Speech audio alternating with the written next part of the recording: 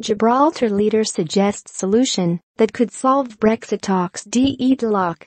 Brexit talks could quickly move forward to phase 2 if the United Kingdom and the EU agree to establish crossing points controlled by border forces.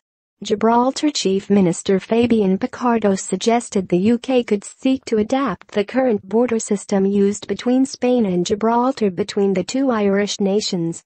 Mr. Picardo said, human interaction will be there in the event that the individual who is on duty that day sees something that concerns him, and humans are always better than machines at spotting suspicious behaviour.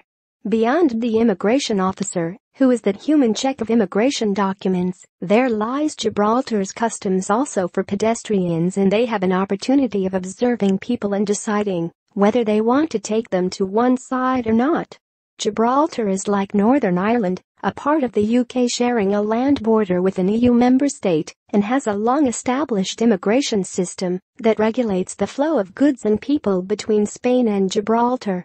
Giving evidence to the Northern Ireland Affairs Committee, Mr. Picardo reiterated that the border mechanism would have to be adapted because of the differing requirements and sizes between Ulster and Gibraltar.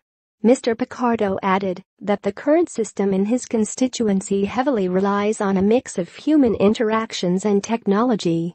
He said, "We operate a complex system of technological measures at the frontier, so that we are able to have a cursory human check backed up by technological solutions that will flash up to us anybody coming into Gibraltar who is known or wanted on an Interpol, UK or Gibraltar side."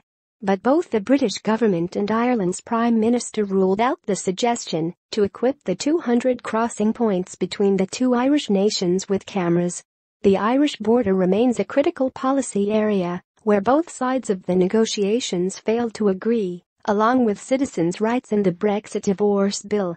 Unelected Brussels officials are said to be pushing Theresa May's government to give Ulster Hong Kong-style autonomy, allowing Northern Ireland to join the World Trade Organization, WTO, in its own right after Brexit.